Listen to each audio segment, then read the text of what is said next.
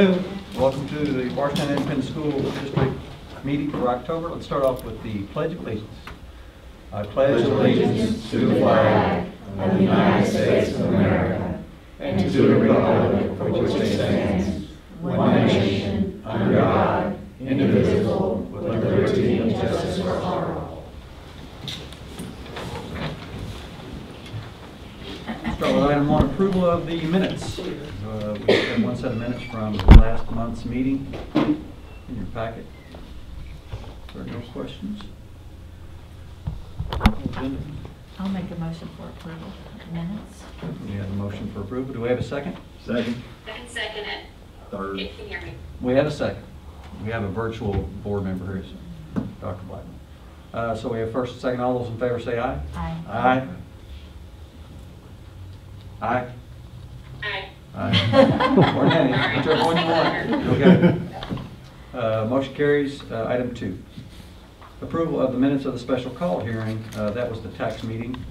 Any questions on that or additions? Looking for a motion for that?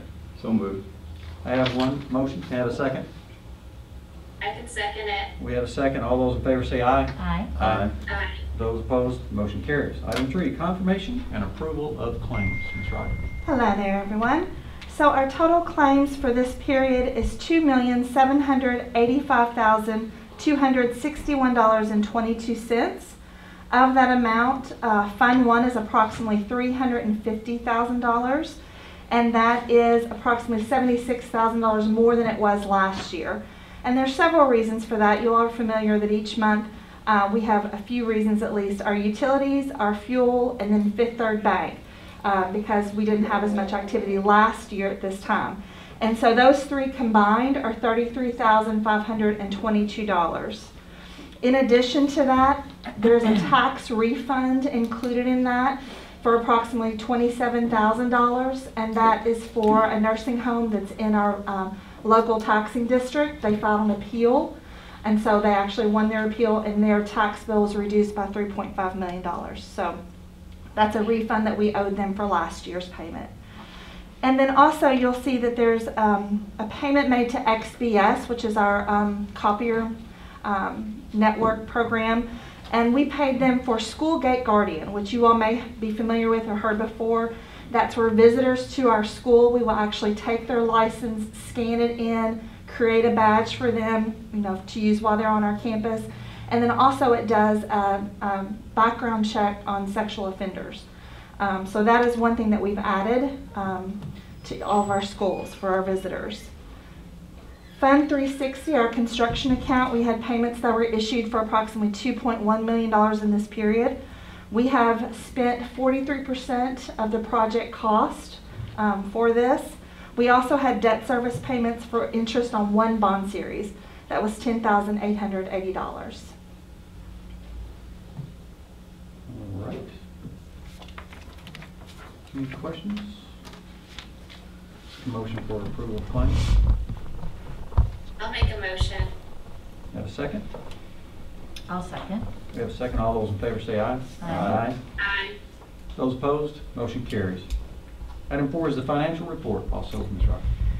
So the treasurer's report before you today, you've received a balance sheet, a monthly financial report, as well as the breakdown of the verified cash balance, which is $14,279,921.04 for this period, September ending. I have a few things that I want to make you aware of today. The first is the tax collection status. So we initiated that 2 weeks ago. We're 2 weeks in. We have received approximately 21% of the bills that were issued. That's $1.6 million to date, and that's very consistent with what it was last year. So we issued 6,216 bills, which is actually 46 more bills than last year, just to make you aware. And then also, this is the first year that we've accepted credit cards, and we've had 12 payments online so far, which is actually pretty good, 1% of the bills that we've received. And you all are aware that's just a service that we're offering the property owners, and there's no cost to the district for that service. Another item I wanted to make you aware of is that there was an administrative review statewide in the food service program.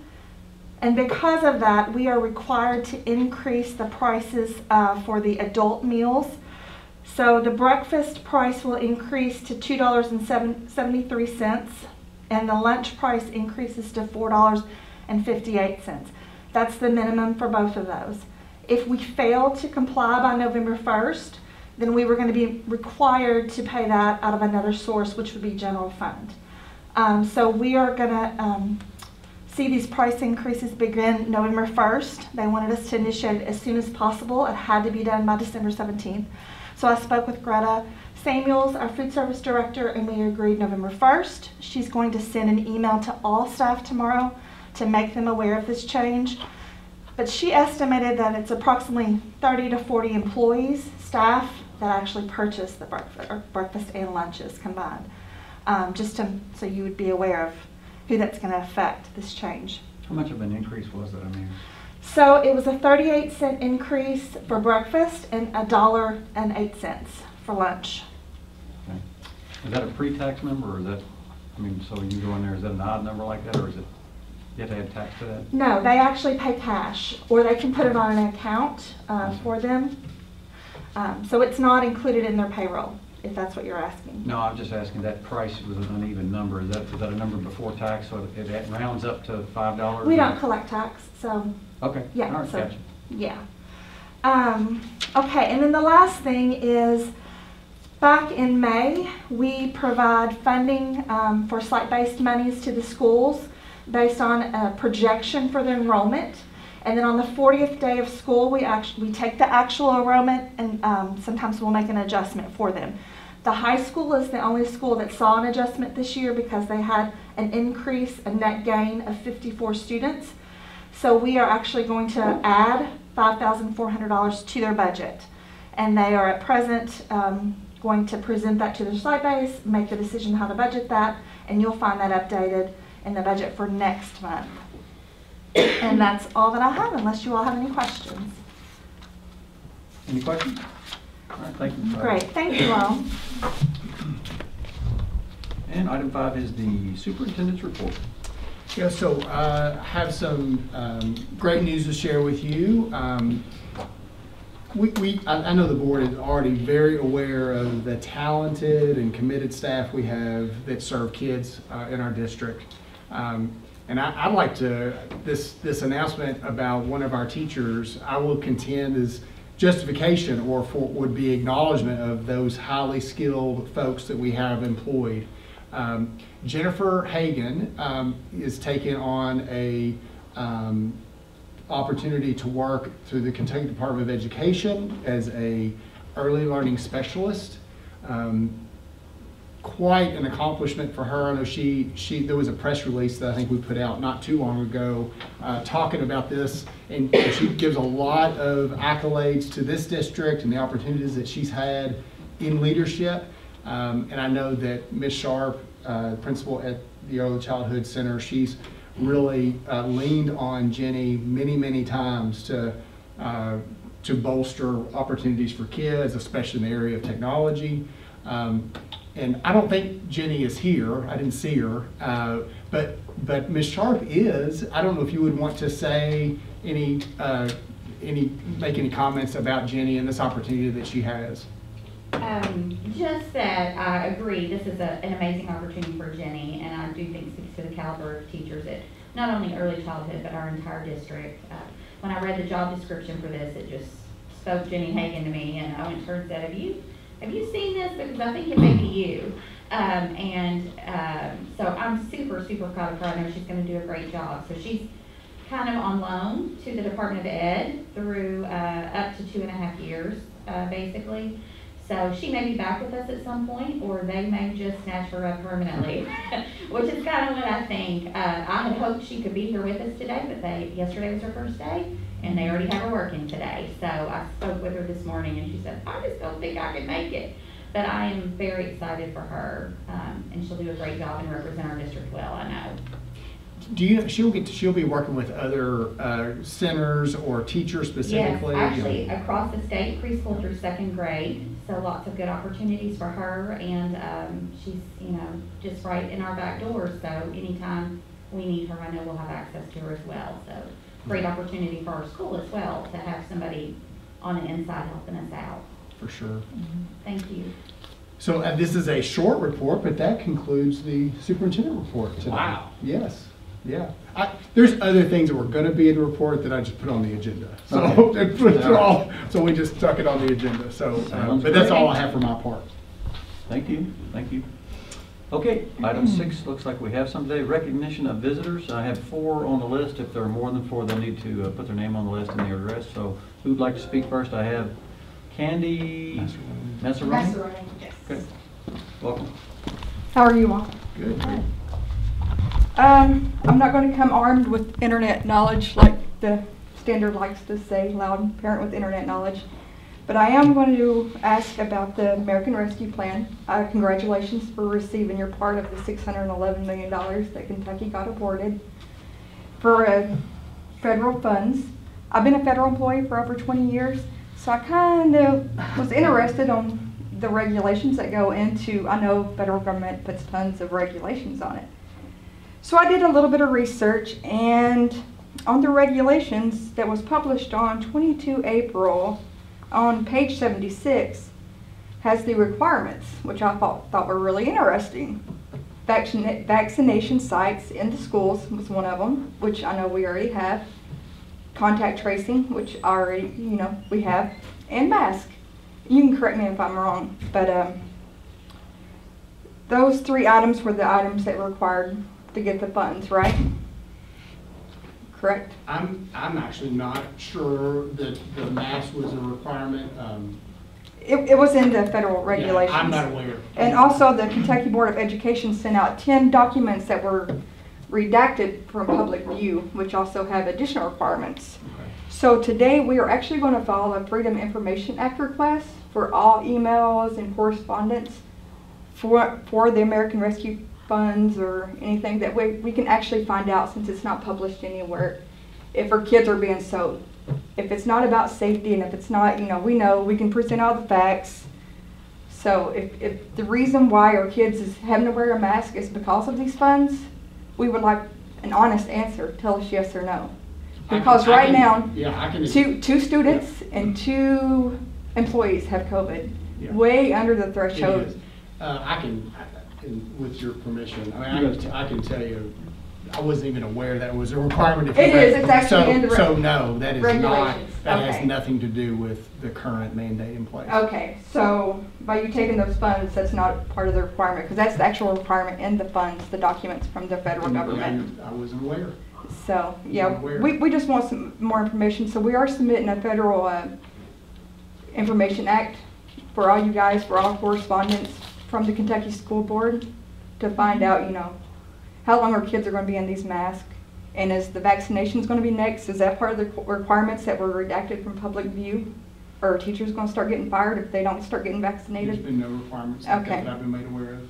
Okay, so yeah, we just want to know, we just want transparency, and so, if I'm wrong, you can tell me, but that's actually in the federal documents. Like I said, I've done this for over 20 years, and I know the federal government puts a lot of things in there, so, thank you. Thank you. Ms. Kim Wright. Sorry, I didn't ask Ms. Vernon to do it, but could you state your address, please? 2032 Clear Creek Drive. Thank you. Apparently, our local press thinks any disagreement over school board policies is misinformation from loud parents. Ironically, they don't think parents should research issues online, even though they themselves post news and opinions on Facebook. Okay, let me read something that was written 200 years before the internet. Congress shall make no law restricting an establishment of religion or prohibiting the exercise thereof, or abridging the freedom of speech, or of the press, or the right of the people peaceably to assemble, and to petition the government for redress of grievances. U.S. Bill of Rights, First Amendment.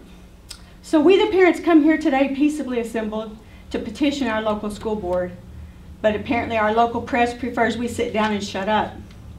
They agree with Education Secretary Cardona that parents shouldn't really be the primary stakeholders in their children's schooling. They agree with the National School Board Association that local school board meetings need federal intervention.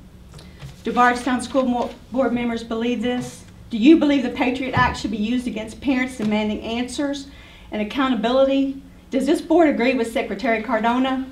Do you belong to the NSBA? Do taxpayer funds pay dues to the NSBA? As of October 17th, 18 state school board associations have written public letters denying their agreement with the NSBA request to the Attorney General. The Kentucky State School Board is one of these 18 states. The letter signed by Executive Director Carrie Schelling concludes, KSBA's leadership is currently evaluating the benefits of continued membership in the NSBA. We will continue to closely monitor the situation, watching for much needed corrective action from NSBA's leadership and a renewed commitment to transparency. We the parents expect each of you to do the same. If you don't believe parents are the primary stakeholders in their children's education, you don't belong on this board. Thank you. Person number 3 is Ms. Judith Adams.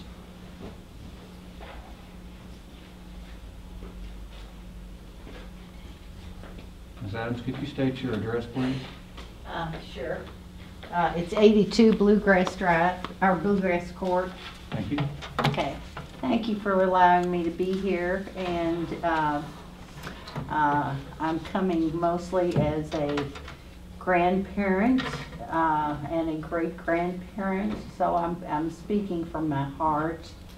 I have 6 great-grandchildren and 9 grandchildren that have been in the education system, and the education system, from my point of view, has changed dramatically from the time when I was in school. And I'm not real happy with a lot of things that I see. I don't like it when I have a kindergartner tell me that boys are bad. You know, it's like, where are you getting that information? I have a granddaughter that has determined that she is a native,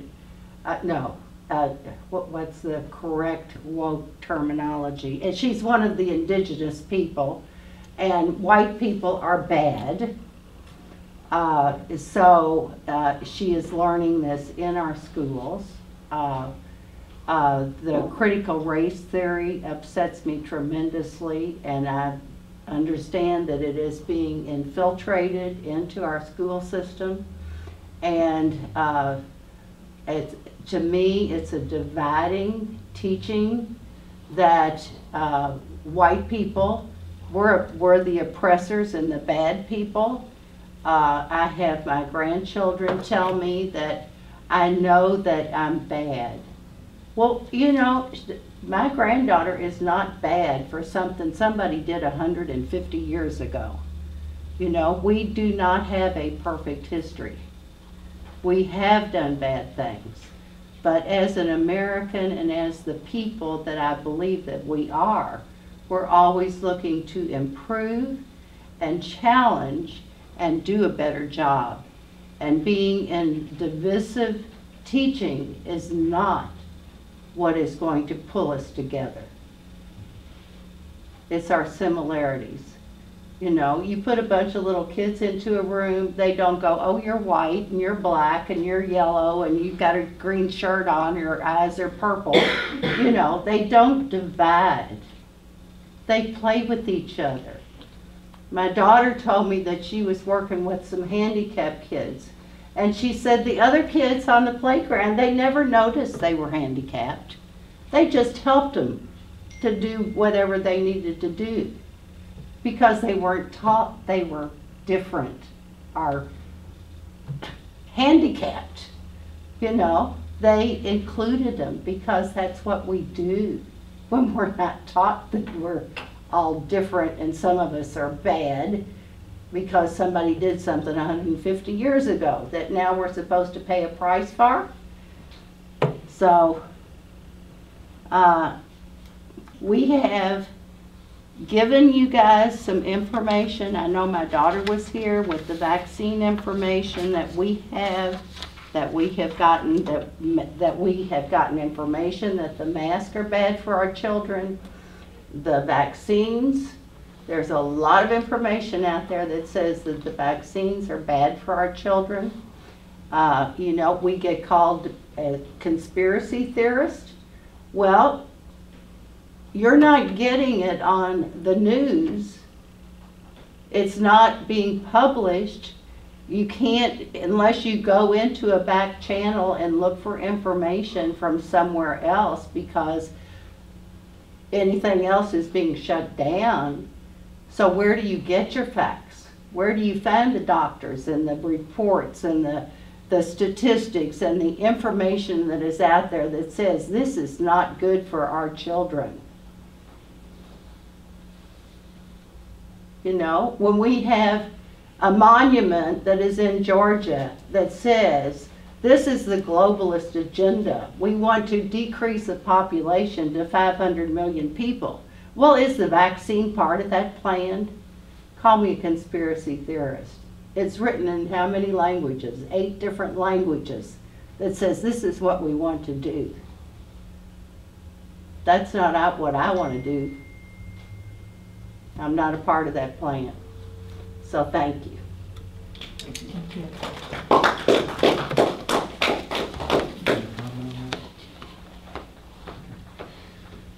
Next item is, our next person is Mr. Charles Williams. I didn't realize I was signing up to speak, and I think Judith just said it all. All right, thank you, Mr. Williams. Well, once again, sometimes less is more, especially from sitting in this seat as far as comments, but I just want to let you know how much we appreciate you guys taking part in the meeting and coming forth and you know, giving us your views, because that's important to us. It really, really is, and we want to encourage that. So thank you. Thank you. Next item is number 7, presentation construction update for the new Bardstown Elementary School.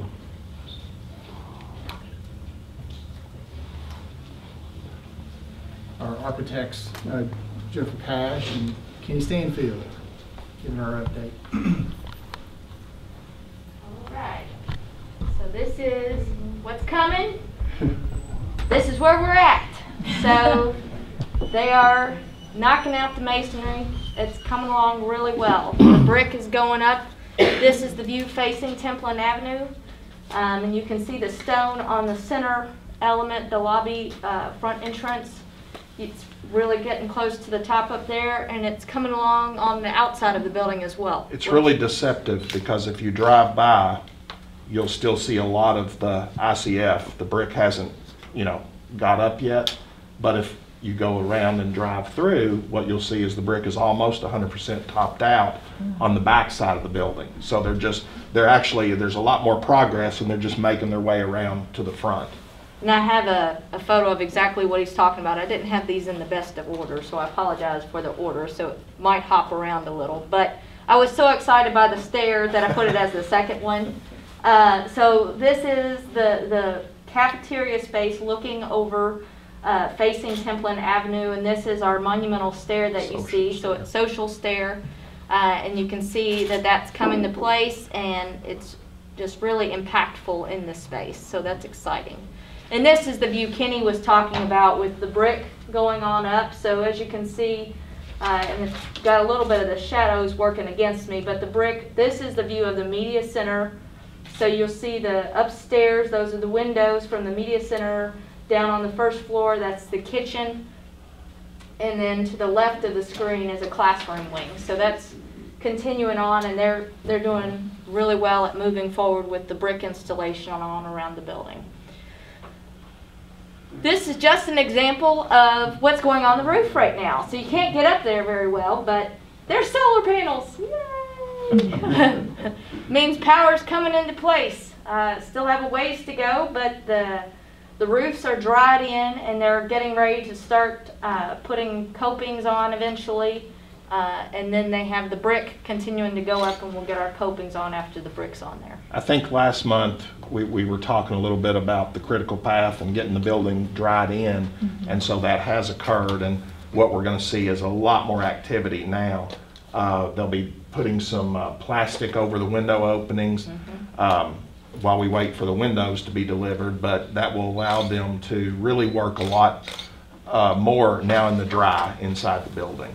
And actually, windows are expected to arrive on site starting November 1st. So we'll see those start to begin installation when the weather permits. We'll see that really taking place, and that will really change the exterior of the building as that goes. Has there been an estimation on savings by using those solar panels?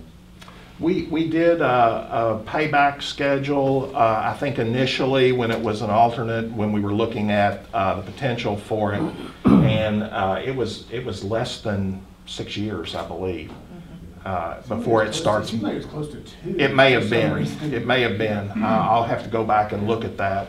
It's a 30 kW system, so it's not going to power the entire building, but it will power part of the building, and just that with the energy savings that we're going to get from the reduced consumption, that's where we're going to really see a huge difference. We're projecting right now, but it wouldn't surprise me if this turns out to be at least in the top 5 energy efficient schools in the state. I'm still hoping for number 1, but we'll see. But all the things that are in place to do that, I think we're going to be in really good shape, and just the idea is to save you all on operating cost, so you can put that money back in the classroom. So I think we're going to be really, really amazed by how well it's going to perform.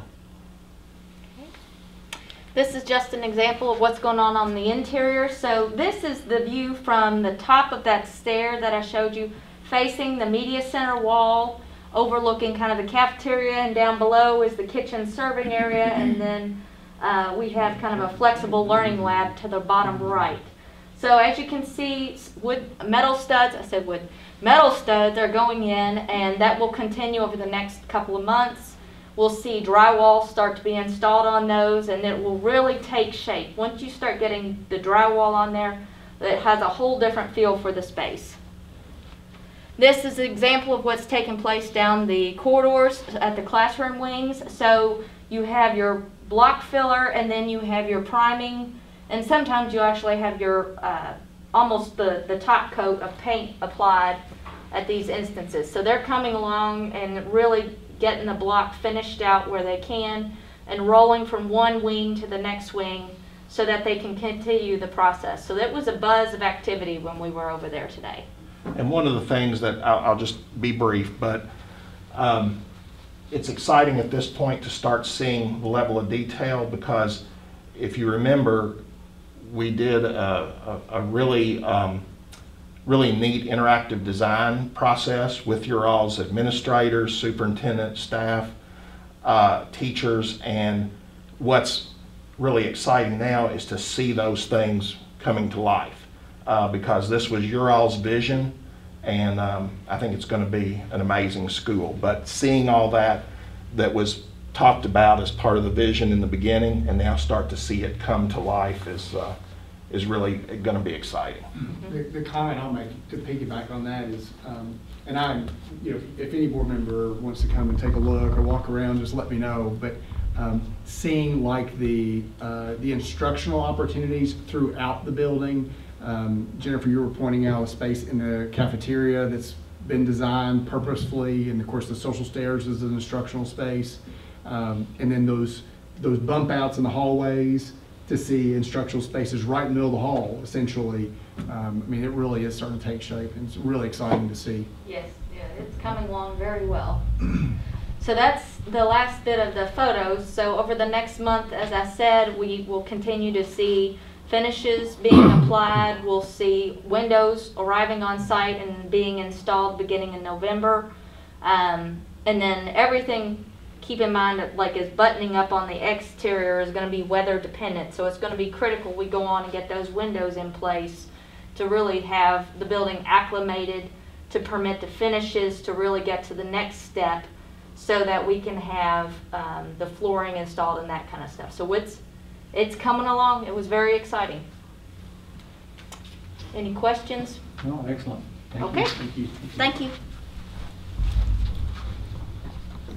Item 8 is the approval of the main campus renovation architectural services. So I'll comment. So of course, Sherman Carter is the architect we're working with in our new elementary school. They were requested of the board.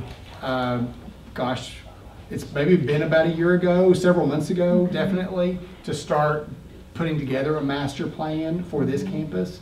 They've done extraordinary work. You know about the grant that we received last meeting. We're in a position to start actually taking action on renovation on this campus to include that space in the old elementary. But we need to formally appoint and a architectural firm to serve as our architect, and without reservation, I recommend to the board Sherman Carter Barnhart Architects for main campus renovations as well. And as I understand it through your notes, that based on our requirements to put forth a open, Advertisement. And we only had one that actually. That's correct. Yeah, Sherman Okay. Carter was the one that sent their letter of intent as well. But to me, also really important to say that I'm very pleased with them. Sure. All right. So I need a motion for approval of the main campus renovation architectural services. So moved. I have a motion. Second. We have a second. All those in favor say aye. Aye. Those opposed? Motion carries. Item 9 is approval of the main campus renovation construction management services. So much like the process for advertising for architectural services, we also advertise for construction management. We are using Codell Construction as our construction manager. They too have been wonderful to work with. They truly, from my view, are working for you as a board, making sure that quality control and things are staying on schedule, as much as they have control over that. We did advertise for construction management services. Codell was the only one that provided a letter of intent. But I'm so glad they did, because I am also very, very pleased with Codell Construction, and I know they have a lot of experience in a renovation process too when it comes to moving kids around, because we're still going to have school going on next year while all this is happening, and their expertise is really important as we shuffle and make progress and move people back. So again, with that reservation, I would recommend to the board Codell Construction be our construction management firm. Okay, if there's no other discussion, I'm looking for a motion for approval of the construction management services. I'll make a motion. We have a motion. Do we have a second? Second. We have a second. All those in favor say aye. Aye. Those opposed? Aye. That motion carries. Okay, item 10 is the presentation of the main campus master plan renovation update.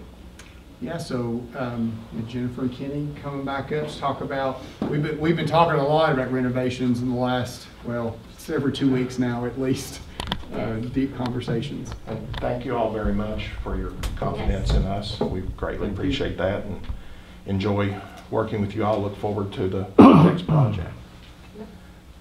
So with that, we wanted to just kind of overview what we had in your packets last time.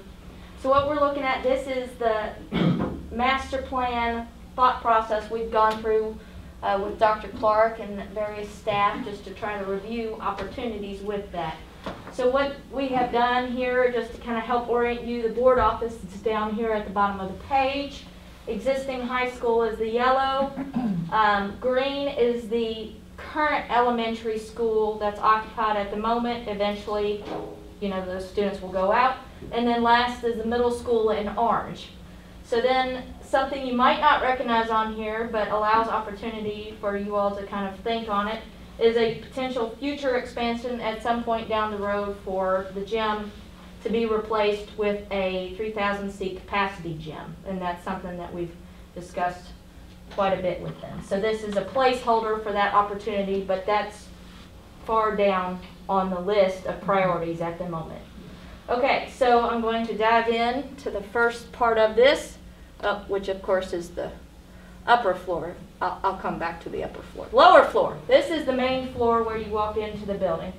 And so to help orient you to where we're at, board office to the left of the screen, and then over here to the right, I don't know what's on the right, but we'll say the board office is on the left. Yes. Parking lot. And middle school would be up here top right, and then existing elementary top left. So what we were looking at is trying to see about unifying the overall campus in a way to, number one, eliminate potentially the drive that currently comes here between the middle school, high school, and elementary school campus, and to really improve the safety on the overall campus. So we did an evaluation at the beginning and talked about, is there a way to separate the property into two areas, bus versus parking? And that's still a continuing conversation that we're going to continue on with the district as we develop into the schematic design part. The next concept we talked about for the overall campus was, what if we looked at this as a campus and said, rather than just having the middle school by itself and just having the career tech by itself and the high school by itself, what if we took certain elements from those and said, can we share those elements and make a better use of those spaces? So some of that we evaluated with that was such as the media center, and we talked about the cafeteria and said, if we can take the cafeteria away from at the middle school because it's already undersized, combine it with the high school and revamp this space to meet that capacity for both those buildings, then it might allow for a lot of opportunities for those areas. And that's something we've been reviewing as well. In the middle is where we talked about the potential for that media center, the media hub, and allows a collective space to be shared by all these buildings that are on this campus. And it would have flexible spaces downstairs, and I'm going to go backwards for a minute.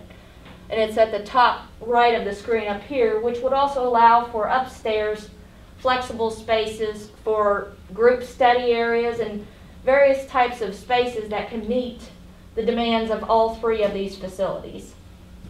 The campus really can take on a different kind of opportunities once the little kids leave. Once they go into their new building, and this is just a 7-12 campus, there's a lot of things that were prohibited, 612, I'm sorry, 612, that really would have been prohibitive, with the elementary kids still on the campus. And so that really was sort of the, I guess, the catalyst of how can this campus be reimagined for students' opportunities and still maintain safety, security. But the idea that you could actually walk from one building to the next inside and not have to go outdoors was also part of that process as well. And so, like I said before, we had evaluated, the media center concept. So what happens to those existing spaces that we've repurposed, right? So we're talking about, for example, the high school media center, considering that to become science classroom spaces that you're already deficient on. So we go through and evaluate against the KDE model program for the various schools and say, as a campus view, what are the spaces that are needed to properly support this entire campus? And that was part of the exercise that we worked through on this. And that's just a few examples of some of what we did with that. And then I'm going to proceed forward. As part of that process, and happily in front of the LAVEC grant. I miss it every time. That we were able to, we had already started evaluating the existing elementary school building and said, okay, when it's exited out, how do we repurpose this building and make it into something that will really serve the community as well as the students? And so with that, we looked at the career tech facility and how could we really rework this space to work with that. Fortunately, we were ahead of the game when that application came out, and it worked to our advantage, I think, because we were more prepared than many districts were because of just timing. It worked in our favor on this one. Yeah, I think Dr. Clark, he had a vision that was already in place, so a lot of other districts, the grant came out and then they said, oh, what can we do? Well, you already had in place what you wanted to do, so it was just a matter of showing from the grant application, here's our plan. Yeah, yeah, and so we were a step ahead on that. Didn't have a crystal ball, we were just lucky on that scenario. On the upstairs of the existing elementary school, it has opportunities with that as well. It can help fill needs for the middle school program as well as the high school program. So we're using that and repurposing a lot of those spaces to help fill what needs those facilities have as well. And then lastly, the middle school, we re-looked at it in ways that we could repurpose, again, the spaces that we talked about sharing, like the cafeteria we no longer show on here, but the media center, for example, since we're pulling that out, how do we repurpose that space in order to meet the needs for those programs? So that's part of what this exercise took us down was, you know, really trying to see if we look at this as a campus, what's the best way to serve the entire needs of the staff and the students for that campus. And that's just an overview of where we are. So just to add, and I mentioned this when Kenny and Jennifer were coming up, I mean, about every 2 weeks, we're sitting down and spending, you know, hours talking about where are we now. We have a meeting again today, so this will happen very regularly, giving feedback, because the ultimate goal to be able to, and you all know this already, but just to reiterate it, the LAVET grant requires us to be requesting or actually opening bids by September 1st of 22. And make sure I got that year right. And so that's very quick.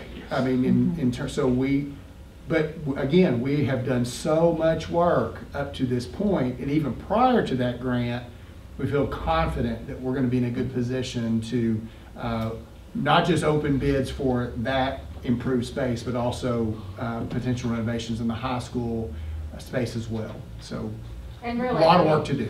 Campus, it's a campus-wide review, and you know, if you're gonna touch all the buildings, why not make sure you have the flow of the site the way that it needs to be to really meet the needs of everything. Yeah, great. Excellent, thank you, Joelle. Thank you. All right, that moves us to item 11, the approval of the preschool partnership grant.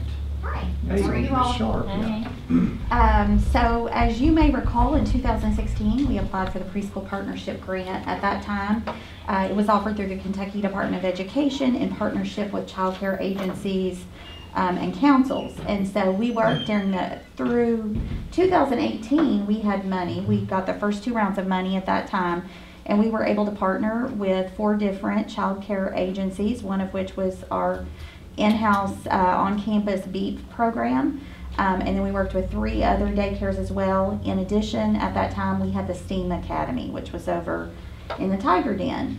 That funding ended in 2018, but we were made aware at the end of this summer, right as school was starting, that they were handing over the reins for that to the Division of Child Care. And so we had about an 8 to 10 day window to put together a grant proposal. And Ms. Jenny Hagan that we spoke about earlier and I worked tirelessly on that over those 8 to 10 days, right at the beginning of the school year. And we've recently found out that we have been awarded the grant. So I wanted to share with you today about the grant and ask for approval for that grant to be accepted. So a little bit about it, as I mentioned before, it is overseen by the Kentucky Division of Child Care. And the purpose of this grant is to provide quality full day experience for students, wherever that is. Their goal is to get kids off their couch and in front of televisions and electronics and in an environment where they are being engaged all day. The target audience for this is state-funded students. And so primarily we will be looking at our 4-year-old students who qualify for free reduced lunches and 4-year-olds with an IEP. If we have any additional space, we will be targeting 3-year-olds with an IEP. But our goal is engagement and kindergarten readiness. So how much is this grant? It is $375,000 over the next 2.5 years. So it actually starts in January and will run 5 semesters. So I'll get $75,000 to work with this beginning January to June, and then from there out $150,000 per school year for the next 2 years. So in terms of what we're looking at and how we need to spend this money, there will be quite a bit of professional training involved, and so at this time we're budgeting $15,000 for that. Materials for both our facility and BEEP. So one thing I didn't mention, let me back up and say, and it may be actually in a later slide, is that when we really critiqued what we did last time, I'm gonna go back, we'll go back to that in just a minute. When we really critiqued what we did last time, we were getting the most bang for our buck at BEEP. What we realized after looking at this year's stats and last year's stats for where are our kids the rest of the day, 90% of our students, maybe even closer to 92% of our students that attend childcare go to the BEEP program on campus. And so instead of spreading ourselves too thin in 4 different locations, if 92% of our children are attending BEEP, that's the partner we want to work with. And honestly, that's the one that we felt most productive with the first time. So we're excited to work again with Miss Christie and Miss Brenda and the preschool BEEP staff. So let's go back just a minute and look at budget again, but I wanted to tell you why BEEP was listed there. So materials for early childhood would be roughly $11,000. We would be able to spend $30,000 on materials at BEEP just to provide them with some more hands-on opportunities for their students for engagement. And the big bulk of money, and you just see dollar signs there because it's dependent on who we hire in those positions, will be spent on the adults that we put in these positions. So just like last time, we'll have 1 full-time teacher and 1 full-time assistant at early childhood to help us run our program, and we'll be able to offer 40 students full-day opportunity. And then another full-time teacher at BEEP to mentor, train, model, and work with them to make sure that the other half day for our students is engaging. So this runs through just a little bit of what I just said. The only thing I do want to note is it's difficult to start something like this mid-year, and the grant money doesn't become available until January. I do have half classroom space, afternoon space. So for the second semester of this year, we'll be able to serve 20 students in our program. And then the following 2 years, we'll be locating some space here on campus to be able to include 40 students. And then also, as I mentioned, we will be partnering with BEEP and providing them a staff member as well. So in terms of the timeline, January 2022, we'll start a full-time program with 20 students. And then in November of 2021, so 2 months prior, we'll go ahead and form our preschool partnership leadership team. That will consist of myself, of a special education teacher for my building, director of childcare, assistant director of childcare, and our newly hired ICE teacher. There are a couple of things that are the grant specified this time that weren't really specified last time. One, we really needed to hone in on social emotional learning of our students, which interestingly enough is something that we really worked on the last time we had this grant. So it was a little bit difficult to write that up because we are already in a good space with that. We've worked really closely, and what we're not able to cover during the school day with our second step program, BEEP follows the exact same calendar that we do. They know what we're doing and they pick up and they do the rest of the lessons with that. So that's been good, and I feel like we're in a good place with that. The second thing is that it's noted across the state that our daycares across the state are just really struggling with what to do with the special education population, with kids who come with behavioral issues, with social delays and cognitive delays, and what do we do with those. So that's one of the reasons that we have our special education teacher on this team, is to really help us target that. And then also we'll be looking at early learning for reading and math through the grant as well. I think that's it. Yeah. Do you all have any questions? I think it's wonderful we got the money. That's great. Yes, super exciting, very exciting. Thanks for all your work and Yeah. the lead up to that. So. Yes.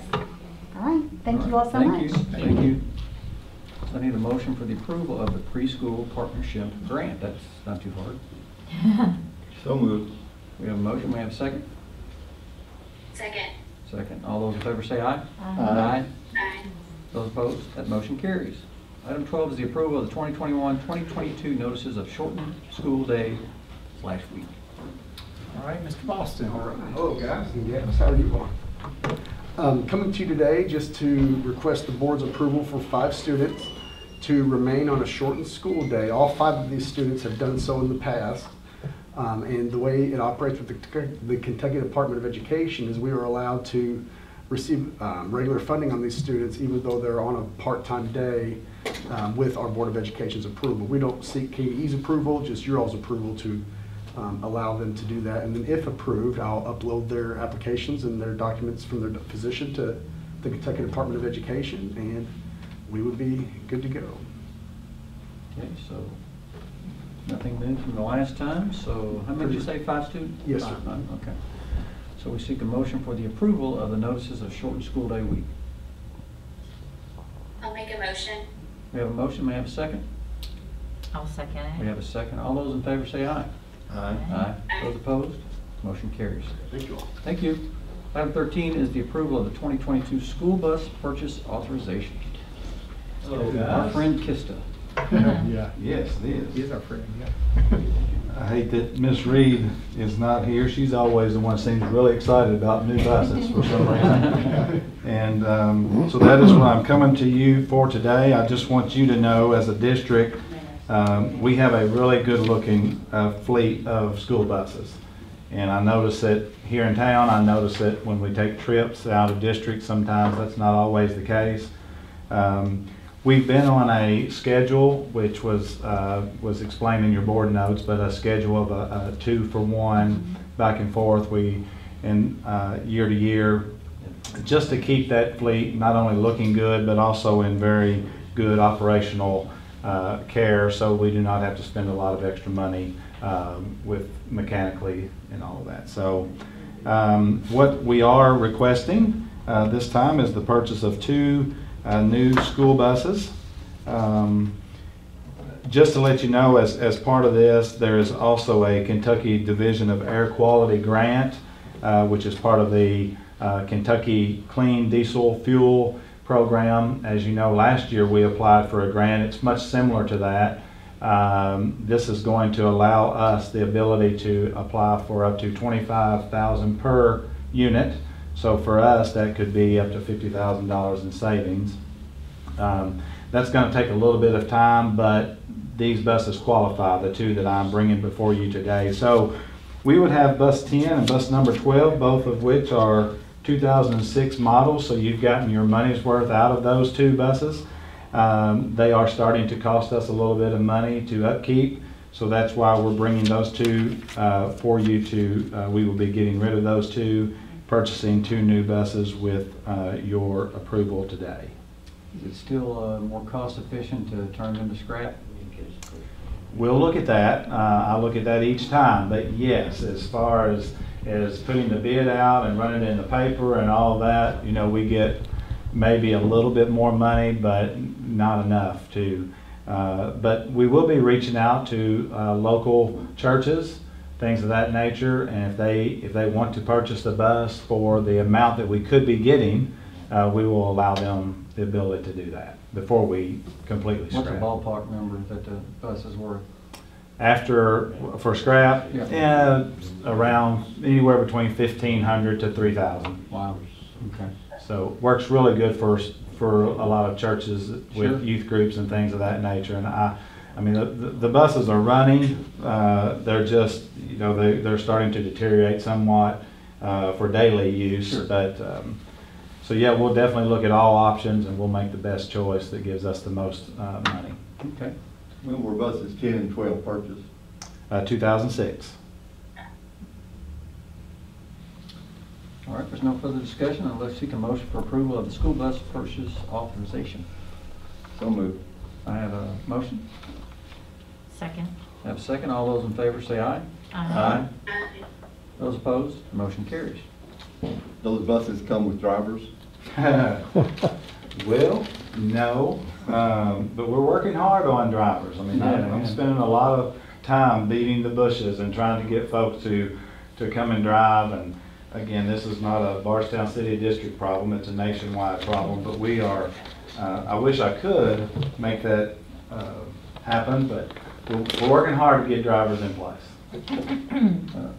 As a side note, do we have hybrids?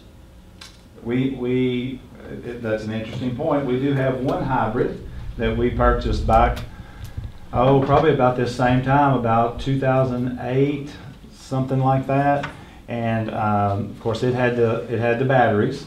That bus is currently in need of new batteries, and as I told you in the past, when we get to that point, we probably will not purchase the batteries, and we will just make it a diesel bus. So it is currently in Louisville being transferred over as we speak.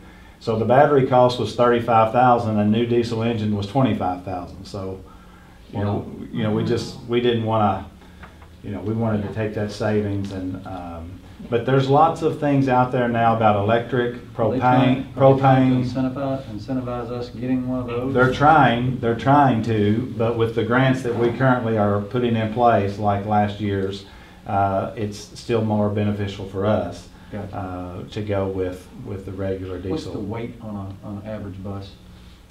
Yeah, you got me there. I'll find out for you and let you know. I'm not sure on the exact weight. I'm just curious. Okay. 72, anywhere 66 to 72 passengers, but I'm not sure on the exact weight. But I'll make a note of that. All right, thank you. So I guess we need approval for the KISTA participation. I'm here for that on that next okay. one. I'll just. Yeah. So yes, we have used KISTA in the past. Again, a little bit of information was in your board notes. KISTA is a program that allows us to finance the bus at a rate of 1.8%, which is great. So yes, I would just, those depreciate after about 10 years, depreciate out. I can't say anything negative about the KISTA bus program. So I would ask for your approval today as well to use KISTA to finance the two buses in which you just approved. And on average, we've said this before, but it's about 1.5 buses per year. So last year during the shutdown, I don't remember having a... we got one bus last year. Okay, so next year we're not getting any. So I don't know. But yeah, I'm just saying it averages. And I will not, that just comes down to basically operational cost. Sure.